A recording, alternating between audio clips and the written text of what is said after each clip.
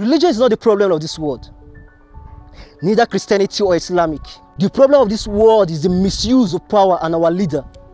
For our leader have let us to know that black and white are different. Our bank account differentiate the poor from the rich. They give special treatment to the rich and give less treatment to the poor.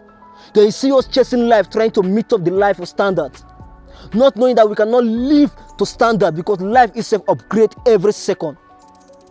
Take example, you buy iPhone 12 now, the next day iPhone 14 comes out. For what we practice these days is one building but different God. For wonder what you are preaching, if your preaching alone cannot penetrate the souls of man. For those who will call criminal, those who will call adultery, those who will call politicians, those who will call thief are all fine in the place of worship. But see them looking so neat, so nice, nice perfume. They put them in front seats.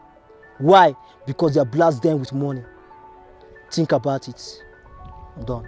Yeah, this isn't a diss, this is truth. Listen, this is wisdom I'm giving to you, cause you my youth. You can never battle.